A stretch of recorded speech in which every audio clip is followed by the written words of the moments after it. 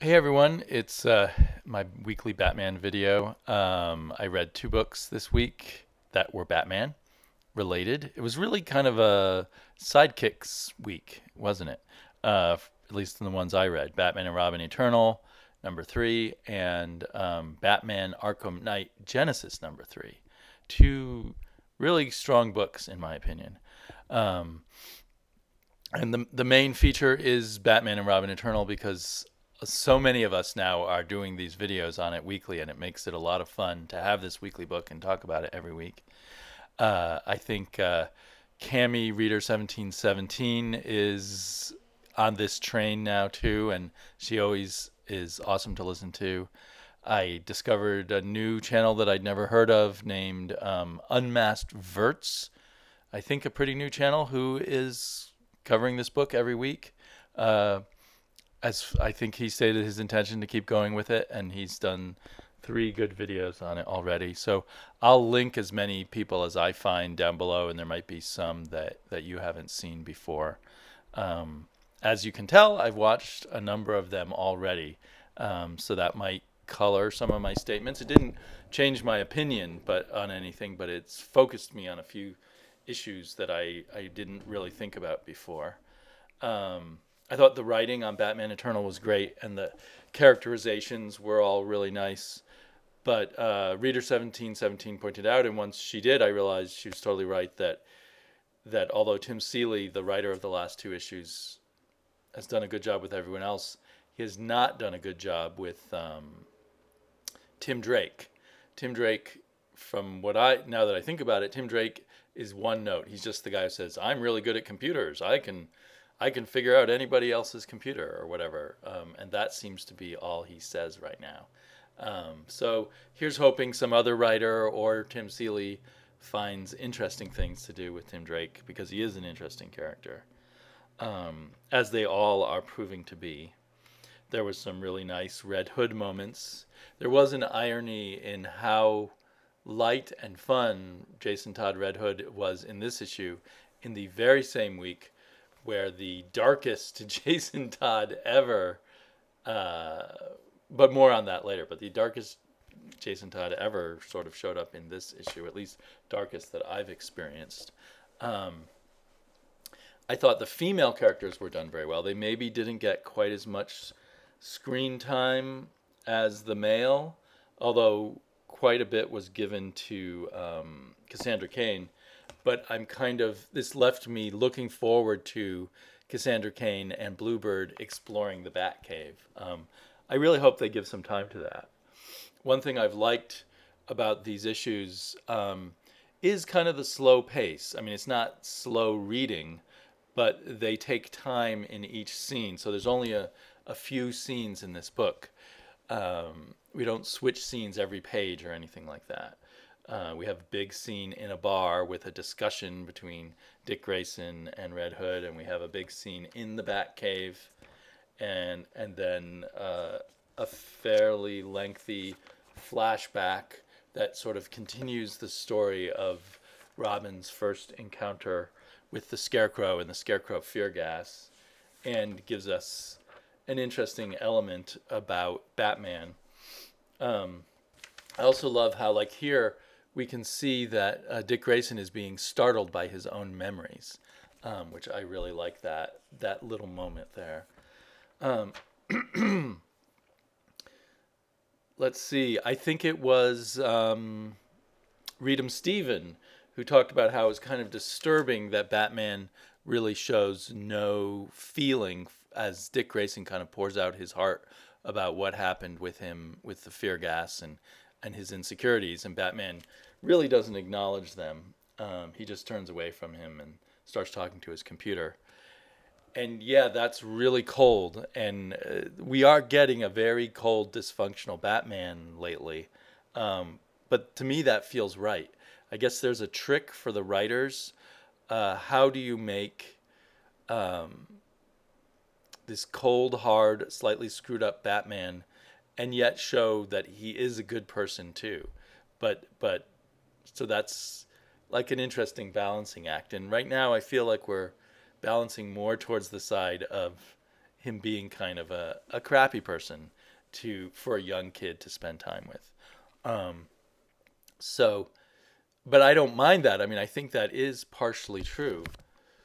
Funny how the hat puffs out right there. Maybe partially because I've cut my hair very short, but not much hair to play with anyway. Sorry for that interruption. Vanity suddenly striking in the middle of my usual lack of vanity. Yeah, so I really liked all these little beats.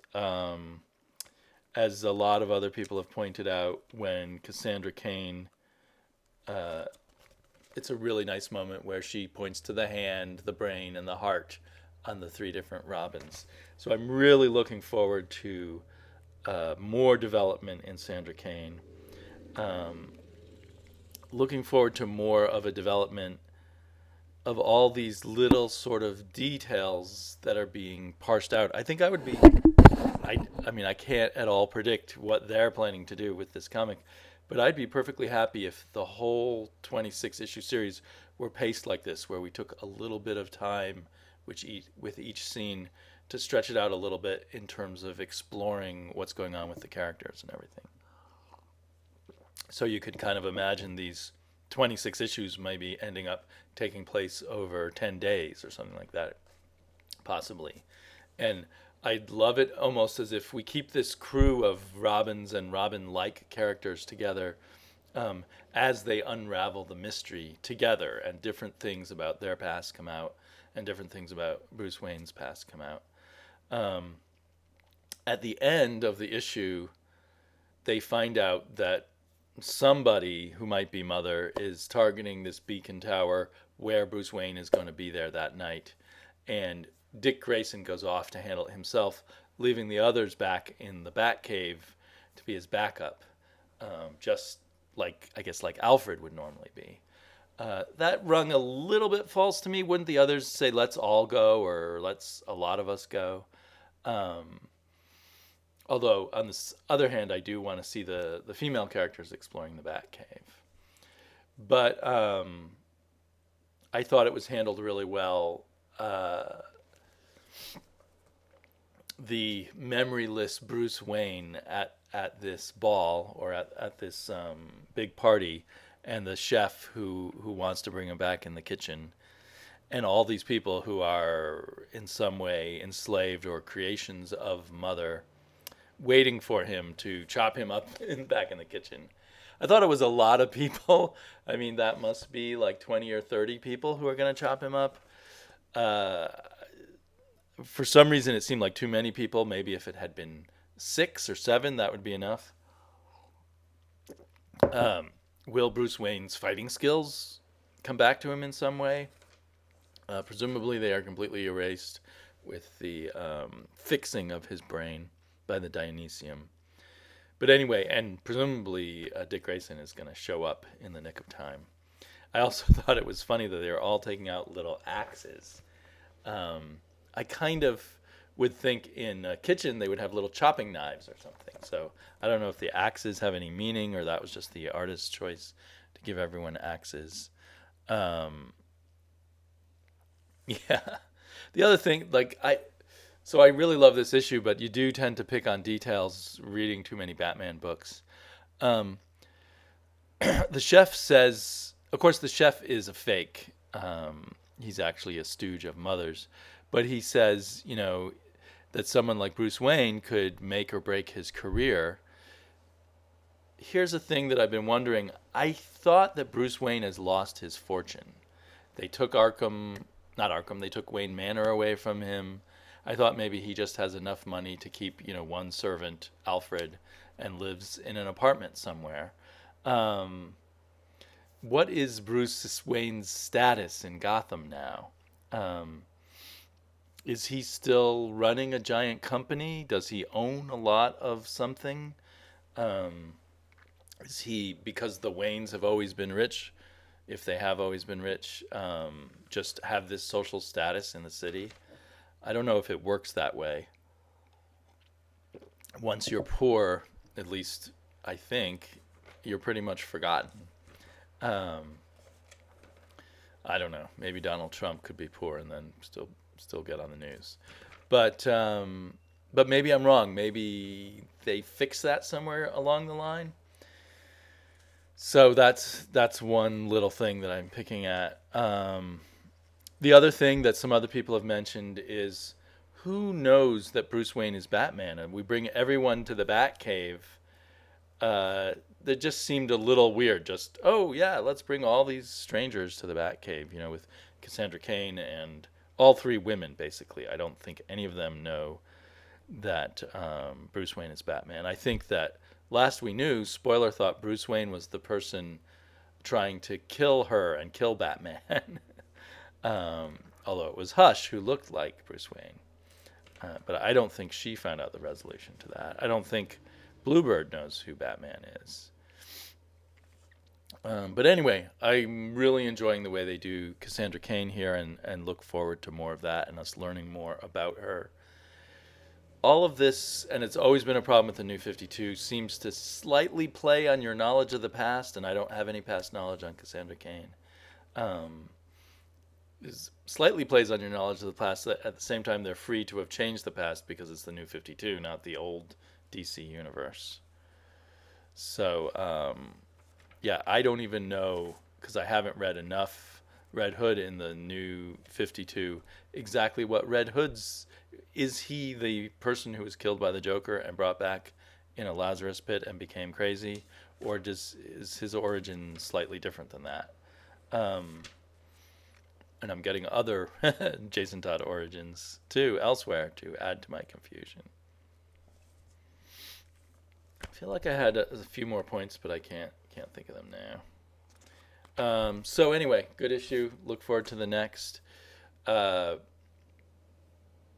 The art was a little weaker this issue. It felt more rushed. I felt like the script was still on par, but everything felt a little less exciting because the art, even though it was by the same art team, essentially, just was not as on point. The action, the little bit of action there was not done in as exciting a way. Everything was staged a little bit less dynamically. And I guess that would be the result of an artist working fast and having less time to think through the best way to present everything. It wasn't egregious or anything like that. But I think that's... Joshua Hayes talked about how each issue's been slightly less good than the last. In the sense of the art, I kind of feel you there. Although I felt issue 2 was the best of the 3 so far. Hopefully there is this fear of a weekly book that they can't really keep up with, that everything will slowly fall apart. And I'm optimistic right now that that's not the case. Okay, where did I... Oh, and then Pete Tomasi's Arkham Knight Genesis. I would say if you're curious about this Arkham Knight stuff, get the Arkham Knight Genesis over the plain Batman Arkham Knight comic book. This one is really where all the important stuff is happening. And this issue was an amazing, dark, disturbing, scary issue, where, Jason Todd as horrific victim, the stakes are really up there. And that he is tortured for 6 months by the Joker, and Batman does not find him. And then, to the point where he is a destroyed, beaten person who will do anything the Joker wants, is very powerful and does make you feel mad at Batman for not having rescued him.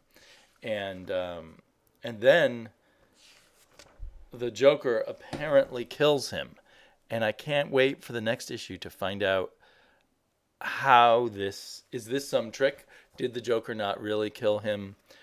Because torturing him to the point of being a destroyed human being, and I think sometimes that's what torture is really for, is to just destroy the humanity of a person.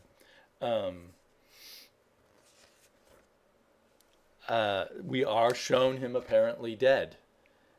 But is he dead?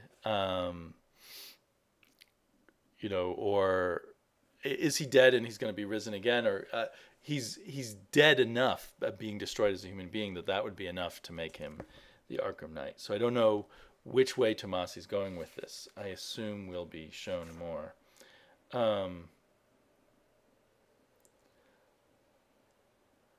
Although it's also implied, and this is bizarre, that Joker is going to saw off his hands. Does the Arkham Knight, as we know him now, have robot hands? I don't know if we've actually seen his flesh and blood hands, or did I misunderstood that part, or was the Joker just joking? So if you haven't read this, and I hope you've seen, I probably will put a note that there are spoilers in here. I hope you aren't watching if you didn't want this spoiled. But if you haven't read it, you've now kind of gathered how dark it is from some of my comments there. The art was also excellent.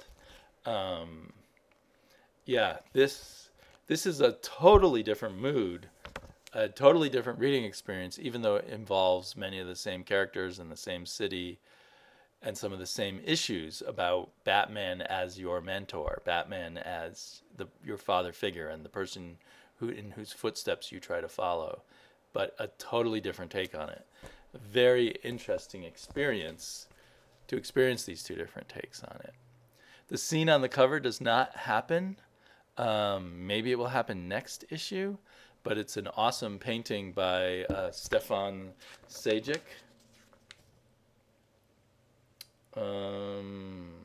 Stefan Sajic, who's kind of an up-and-coming artist these days, although mostly working at Top Cow, unfortunately. But it looks totally painted to me. I understand that he's a very digital artist, so maybe this is a digital painting. Or maybe he steps away from the computer every once in a while and does a real painting. But that's pretty amazing, too. So, anyway, a great Batman week. It might, usually lately, even though I still like superhero books, I think my favorite books have been the indie books, the non-superhero books lately. But with this one, this may have been my favorite book of the week, and this was just very close behind it.